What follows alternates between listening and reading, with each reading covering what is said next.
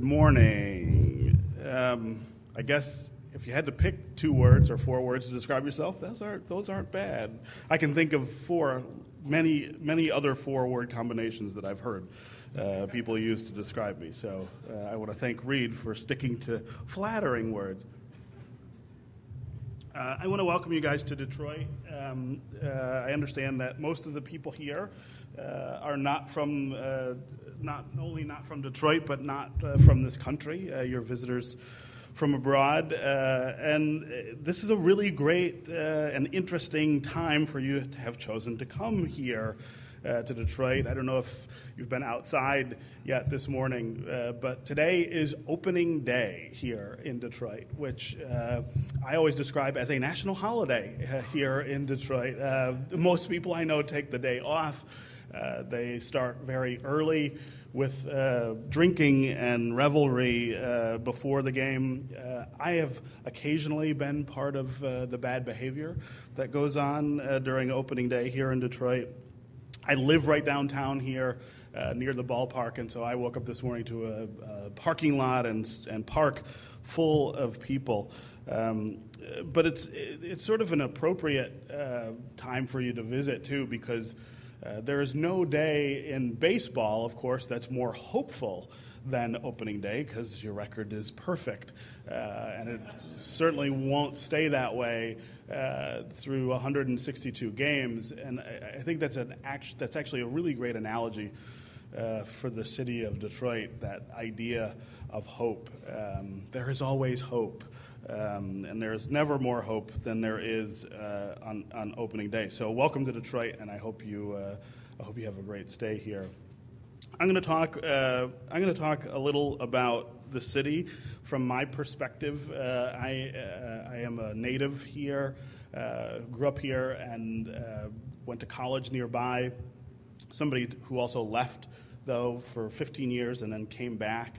I'm going to talk about what has changed in the city over that time, and then I'm going to show you a short film about sort of a very personal part of the city's change that I've come across and come to really interact with in a different way, and then talk about what I think is ahead of us here in Detroit. I'm going to start with 1970, which is the year that I was born, right here in the city of Detroit. In 1970, Detroit had about 1.5 million people, and there are 141 square miles here in Detroit.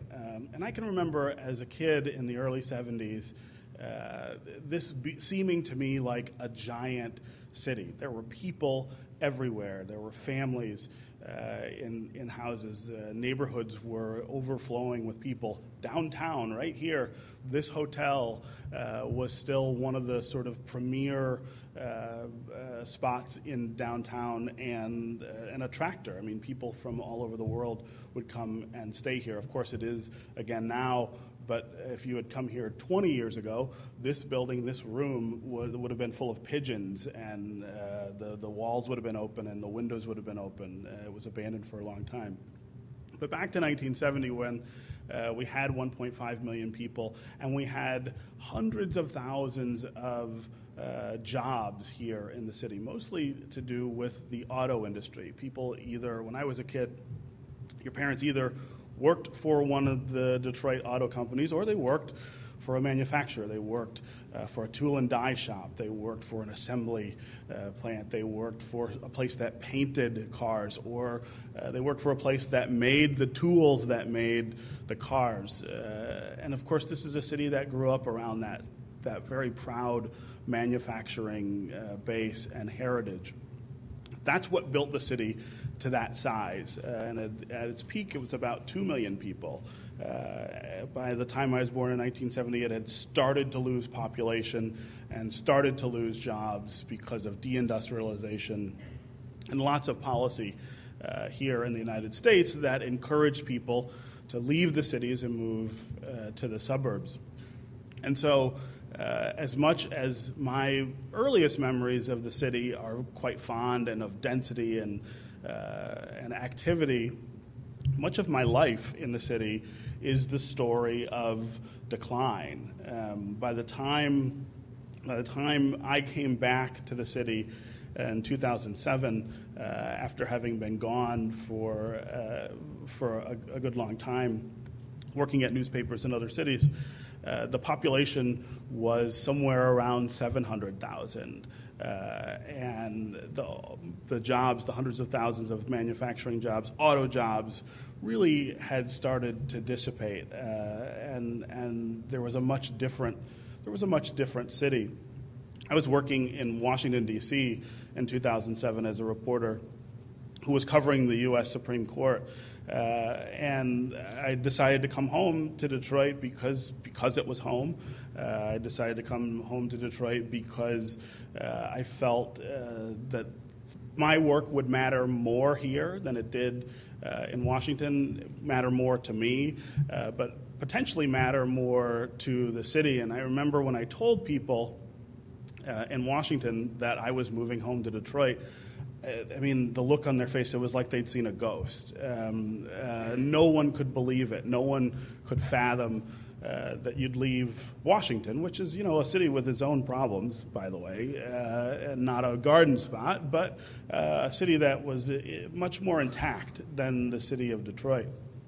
And one of the people who gave me that look, in fact, was my mother, who I said, we're going to move home to Detroit, and I'm going to raise my kids there, just like you raised me and my sister there. And she said, you must be crazy. The city is not the same place that it was, and I am not just upset that you would do it. I'm fearful that you would do that. I'm fearful for what would happen to you and the children.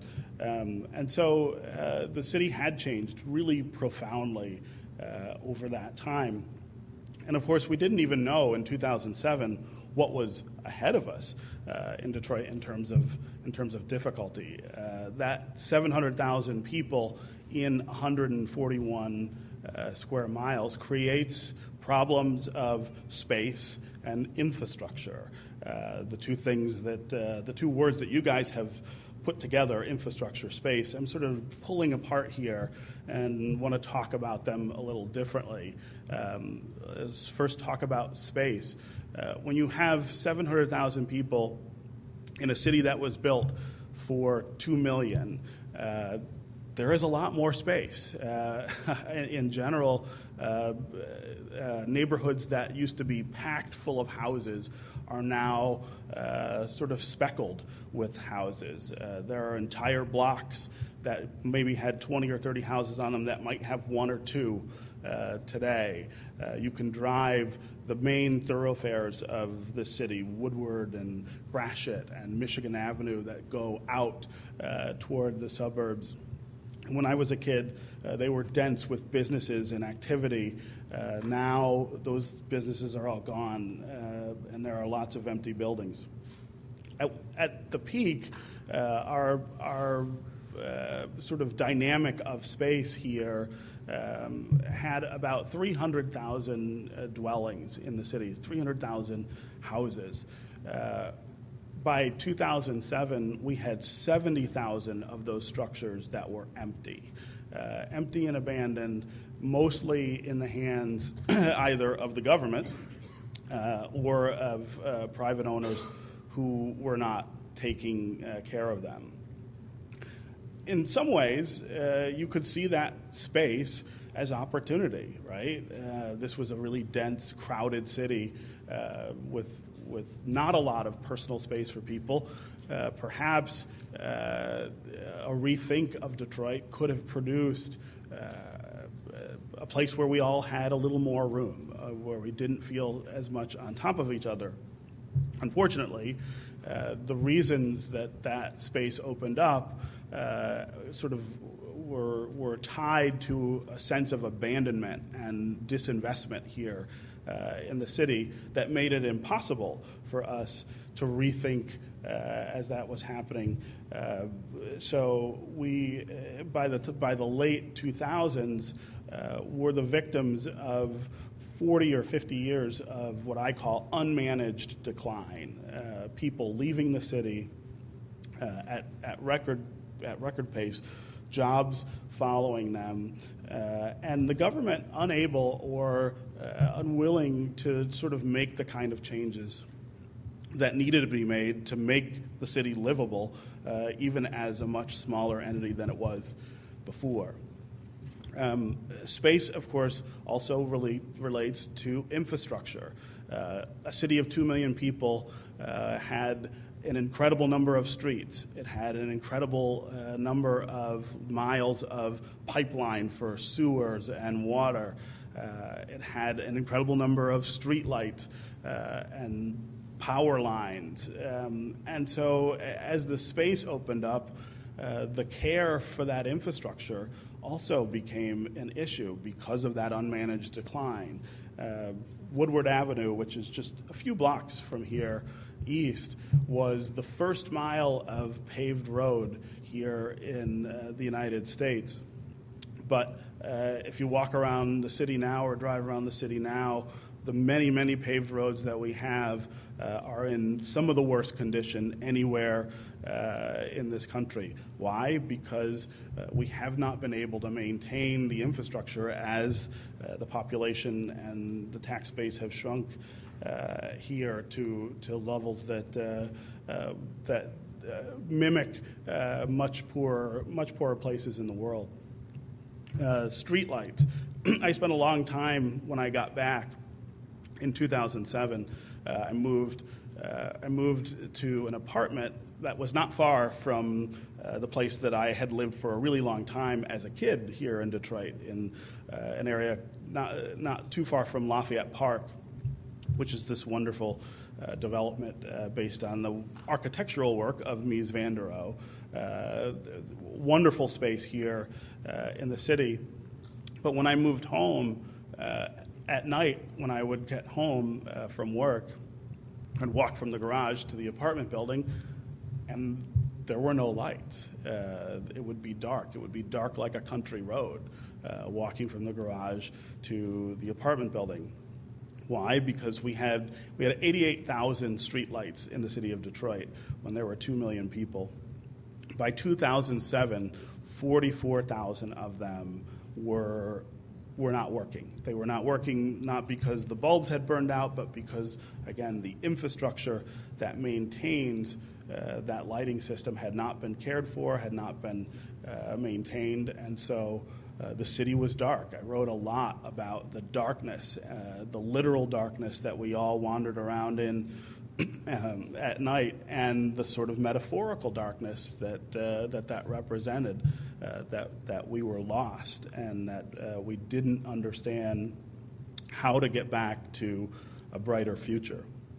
Of course, this all leads up to the actual sort of low point in my judgment of Detroit's municipal history, which was the bankruptcy. In 2013, Detroit filed for bankruptcy the way any corporation that couldn't pay its debts would seek protection in a federal court.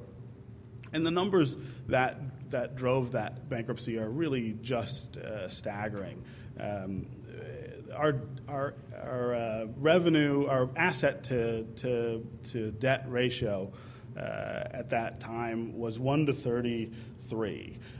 So in other words, if you could take all the assets we had here in the city of Detroit and sell them 33 times, you would come up with enough money to pay the debts that we had run up at that point.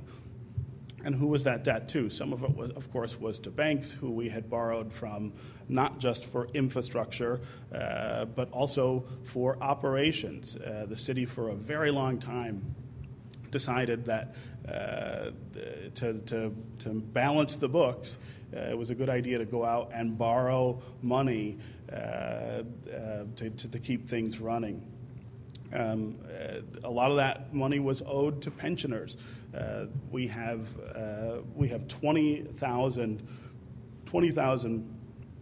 people who used to work for the city of Detroit, who are retired, who draw pensions, and who we provide health care for.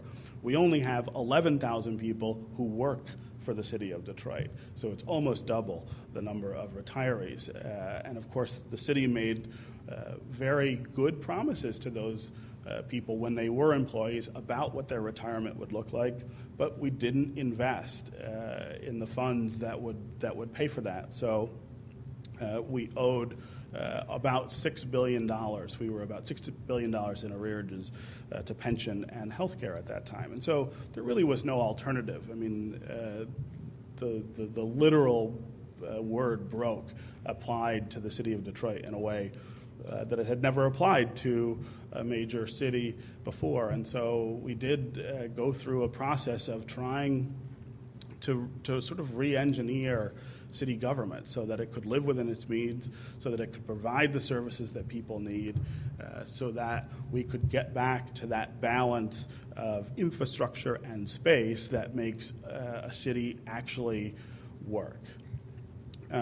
So that's sort of a recap of the way that I see Detroit as a journalist, and I spend every day sort of thinking about these issues and thinking about these problems and thinking about what government is trying to do to get us to a different place. But I'm also, as I said, a native Detroiter. I was born here, and I'm somebody who lives here and is trying to raise a family in the city, which is an incredible challenge. When I lived in other cities, Chicago or Baltimore or Washington, a lot of the things that I deal with every day here, questions about, again, how you just manage your life. Is it going to be dark on the walk from the garage to the apartment building? Where will my children go to school? Those questions resonate much more strongly here than they did in other places.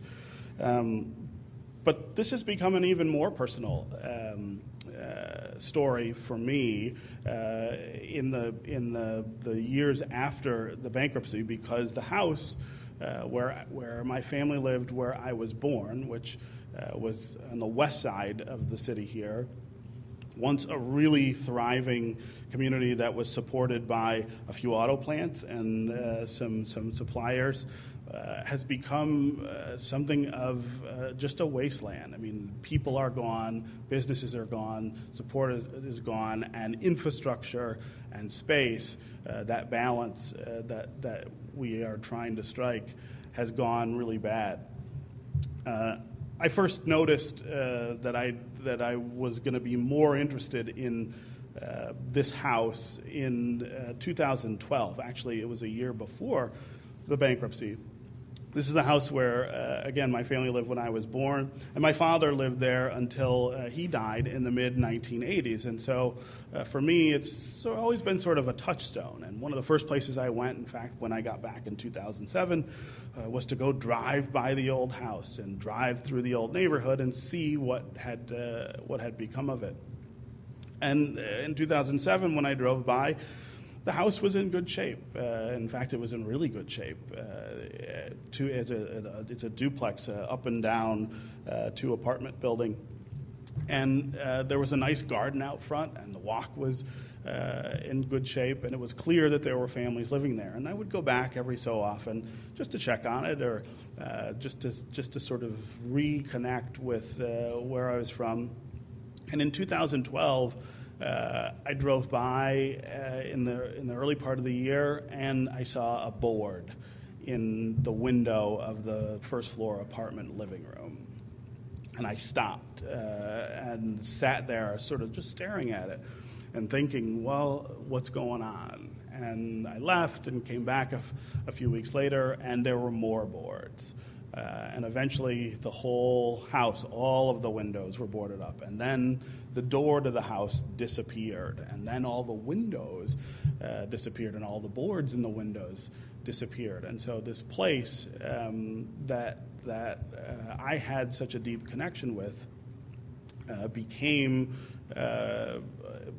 part of the narrative of the city that I was writing about. There's an incredible sort of personal journey that's taken place there. But again, the importance of it, I think, is how it fits into that larger narrative of what we're doing here in Detroit, and brings into the picture and into the discussion the future of the people of Detroit. This is a neighborhood where there are people who still live there. Some of them have been there as long as I've been alive and remember me and my family. But their lives look really different now than they did a long time ago. So I want to show a short film about this house and my connection to it, and then I'm going to talk just a little more about where I think we're headed and connect this infrastructure and space question to some more important questions about people here in the city.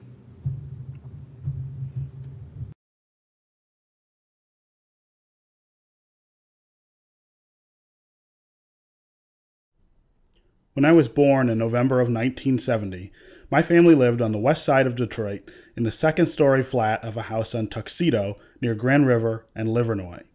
It was the first place I knew as home. It was the last place I ever saw my father alive. This is what it looks like today. Until recently, it was being cared for, but when I went back last year, I found it like this. No door, no windows, open to the elements. Every memory of my father is ensconced inside, and like the structure itself, those memories now present me with a choice. Face up to your past, or walk away. It's clear that whoever walked away from the house last left in a hurry. The Christmas lights still dangling from the eaves of the brick Tudor suggest purpose and attachment. They suggest celebration, and that someone had reason to celebrate in this house not so long ago. It's only been about a year since the house was empty.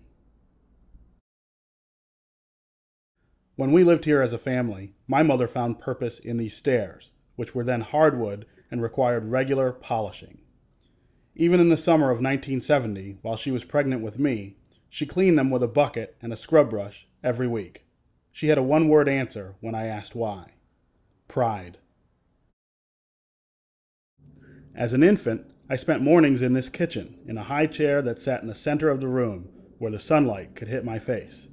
My poodle, Oliver, was usually close by, licking the spoon I'd dangle in front of him. The nanny would turn the television to Captain Kangaroo, as my parents went off to work. My parents divorced not long after my sister was born, but she and I still spent weekends with my dad at what had become his house. In the living room, he and I watched baseball and built toy trains.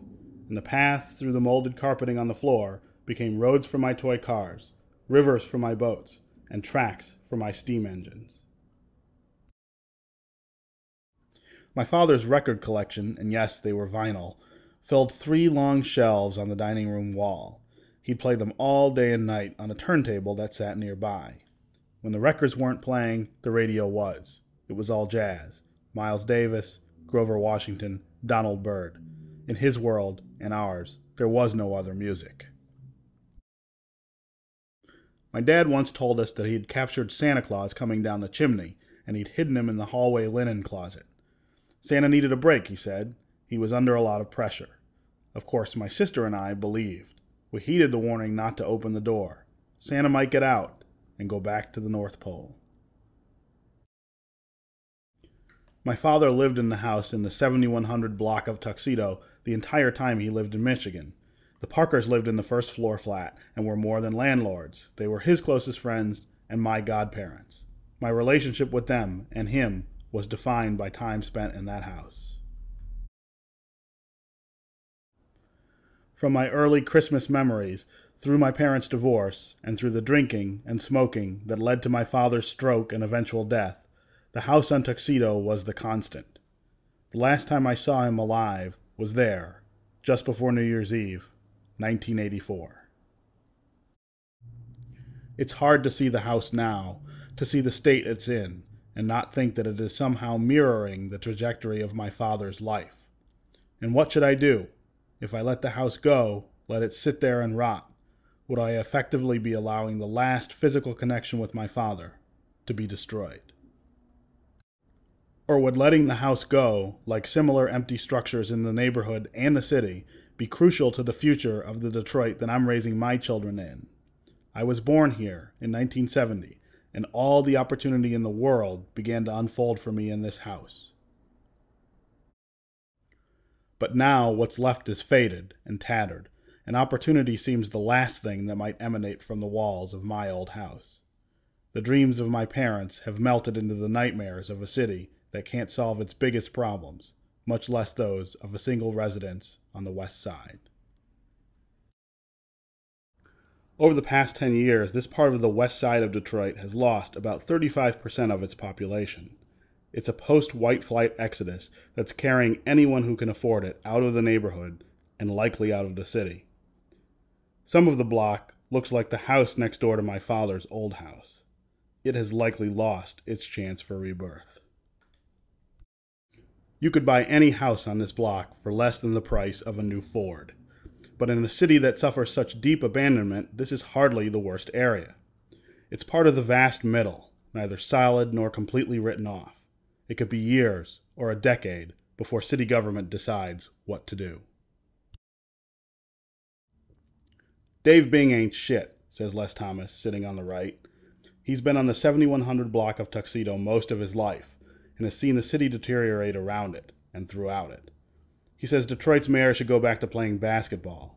Nothing is better on Tuxedo. The only changes are for the worst. Marion Small has lived here since she was born, just a year before I was. She remembers my father and wishes the city would tear down the worst houses on the block. She also hopes someone might save my old house. She asks whether that someone might be me. I tell her that, like the city, I'm torn. The Parkers still own the house, and their names are still on the deed, but it's their granddaughter who had been managing it as a rental before it went empty. Taxes are delinquent, though, and the city is about ready to foreclose. That could be my chance to intervene, but to what end? What's left to invest in? On nearby Livernois, once a thriving commercial corridor, some buildings have literally fallen into the street, leaving open facades that look like they've been shelled. The barbershop on the first floor was a hangout for my dad 30 years ago. Now, it's nothing. But there is also real life left in some corners of that neighborhood. St. Cecilia's Gym, where basketball greats like Magic Johnson and the Fab Five all came to play once upon a time, still stands as a beacon for young people in search of hope. So does St. Cecilia Church, and the school, and other institutions that just won't quit. And there's still life on Tuxedo. There's laughter and silliness, even in the shadow of rot and decay. An August Sunday brings remaining residents out to soak up the good weather and each other's hospitality. My father is gone, and his old house is now in shambles. But I can honor them both by refusing to turn my back.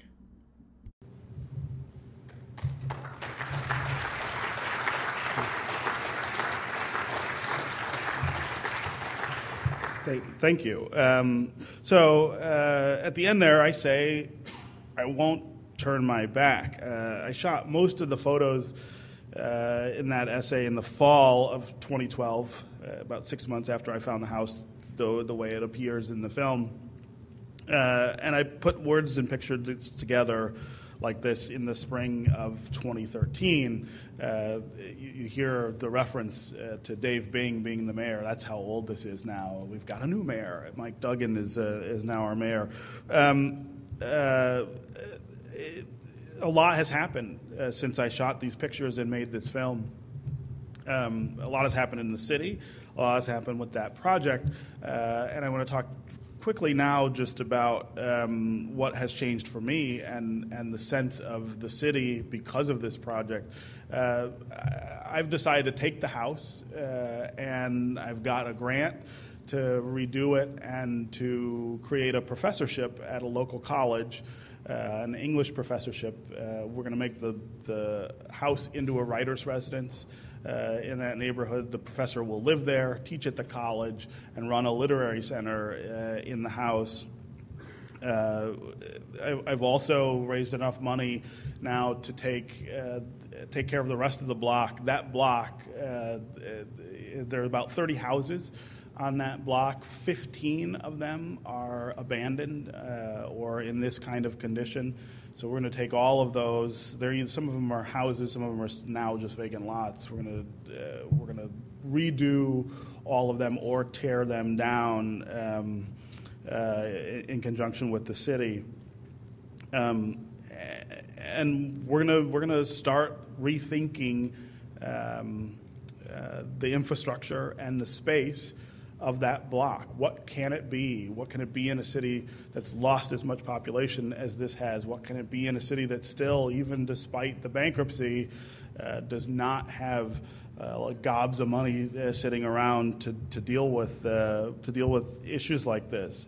But the really important part of this project, and the thing that's become most important to me, is the people that you see in that film, the people who live on that block. I've reconnected with many of them over these last 4 years and begun to talk to them about their neighborhood and what's happened in the city. And it's become super important in my project to empower them to decide what happens there. I mean, the truth is I have a connection to that block because I was born in that house. I feel very strongly about it. I feel very strongly about the neighborhood, but it's not my neighborhood. I live down here now. They live in that neighborhood, and this is one of the things that I think is emerging as a very important narrative here in Detroit, which is the people who live here, the people who have endured all of the decline, the people who live in neighborhoods like this where that don't look like downtown and don't have stadiums and things like that, have got to be able not just to stay.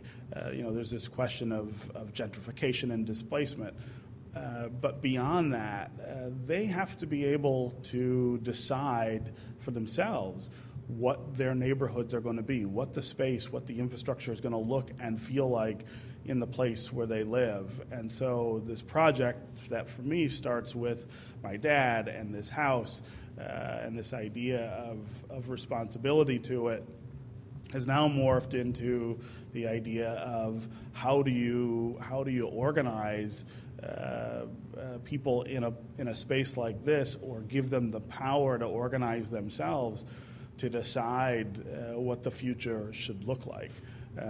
That's a really important question here in the city of Detroit right now. It's an important question because of economics, the deep poverty here in the city, the imbalance that you see between neighborhoods like this and the things that are going on down here that are really exciting. It's also important because of race. This is a city that since I was born, when I was born in 1970, the city was still 55% white. By the time I was 5 years old, it was 55% black. By the time I was a teenager, it was 65, 75% black. Today, it's 85 or 87% African American. And black people have endured the decline of this city more than anyone else. And so it's super important now that we maintain the opportunity to rethink this city in the context of those people. What do they deserve? What do they want? And how can we help them get to that space?